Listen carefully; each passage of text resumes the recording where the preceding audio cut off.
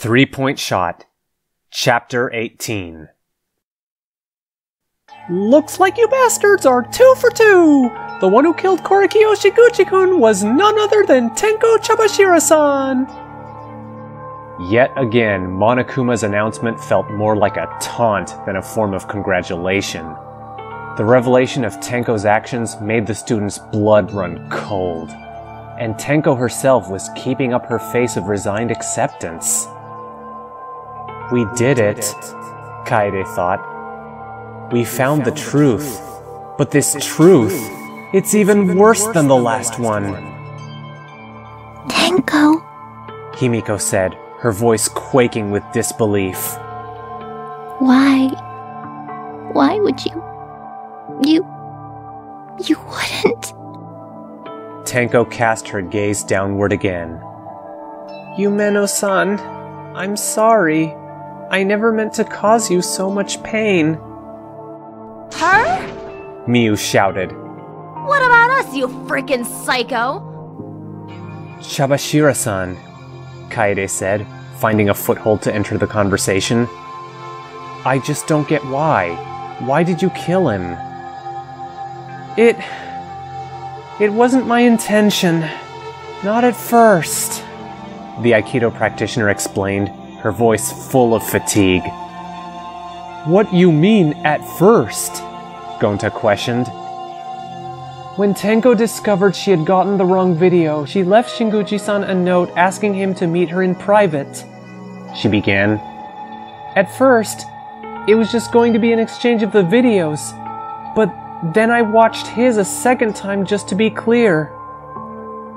But even if you were worried he'd kill to go see his sister again, Kaito chimed in.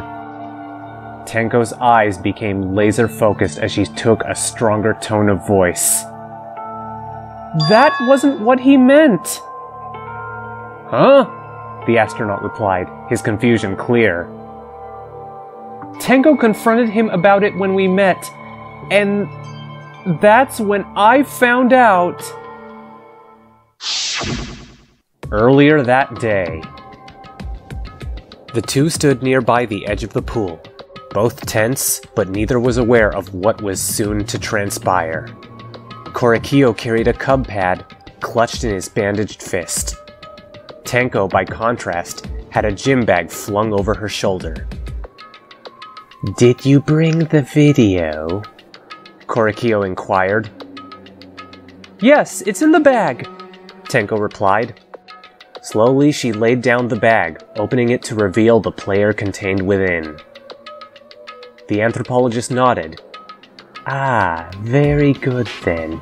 I don't suppose you're curious about what I saw. Tenko doesn't care what her video says, but... Tenko saw your video, and... Did I say something to offend you? Korekiyo wondered. Not offend, but your sister, Tenko clarified. What did you mean by not leaving her alone? Korekiyo's eyes widened in a brief moment of panic, though he quickly resumed control. He set the video down beside him and proceeded to speak. I suppose that would catch most people's attention. Is she sick? Tenko asked. She was, for a very long time, Korekiyo answered dejectedly. Wait, are you saying... Yes, I'm afraid my beloved sister is no longer with us, Korekiyo informed. Tenko softened her paranoia in response to this information. Tenko is very sorry for your loss. How long? It doesn't really matter, does it? Korekiyo countered. It's always too soon. But wait, Tenko started. In what way would you be leaving her alone? If she's already... Well, she's not truly gone, Korekiyo replied, his voice growing sinister. What? Wouldn't you agree, dear sister? Much to Tenko's shock, Korekiyo lowered the mask he kept over his mouth. His lower jaw revealed him to be clean-shaven with smooth, flawless skin. But more striking were his lips, which were a bright ruby red. "Is that lipstick?" Tenko questioned. Rather than answer, Korekiyo simply began to speak to himself. His voice was suddenly pitched up a few octaves, as though he were putting on an affectation. Korekiyo, my sweet, sweet brother, you don't have to worry about leaving me. You're always with me, just like I'm always with you. What is this?" Tenko exclaimed. Korekiyo fixed his mask and returned to his normal form of speech.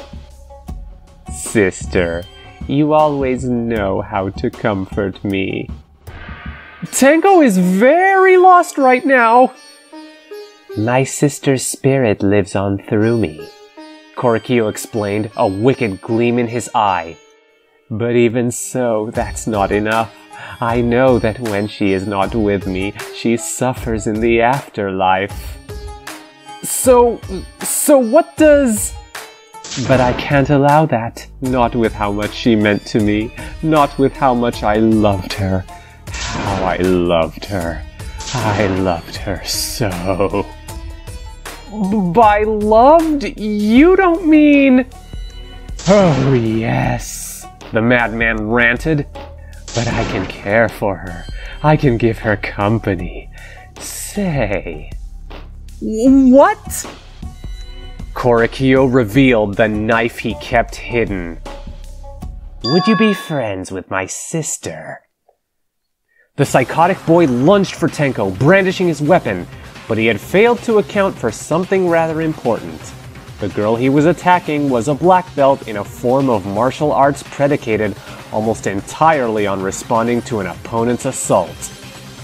As such, it shouldn't have been surprising that Tenko was able to grab him by the arm and fling him carelessly over her shoulder into a stack of life preservers. "Yeah!" he cried in pain. Tenko, adrenaline pumping through her, took a fighting posture. You are a true degenerate male! The worst of the worst! Your words don't matter to me, he grunted, his left hand suddenly clasped to his now broken right arm. I know that my pursuits are noble. I carry humanity's beauty in my heart. That is not beauty! Tenko spat. You couldn't be further from it! You're not even human if that's how you view the world! Even so, what will you do now? Korekiyo inquired. Restrain me? Lock me up? Who would believe your story? I... More than that, do you really think I'll stop? No. I refuse to let my sister die alone. Tenko won't let you! You can't stop me forever. I will bring my sister the companions she desires. And there are just so many girls here she would love to meet. Don't you dare! Tenko demanded. Do you suppose Yumeno-san would care to meet her?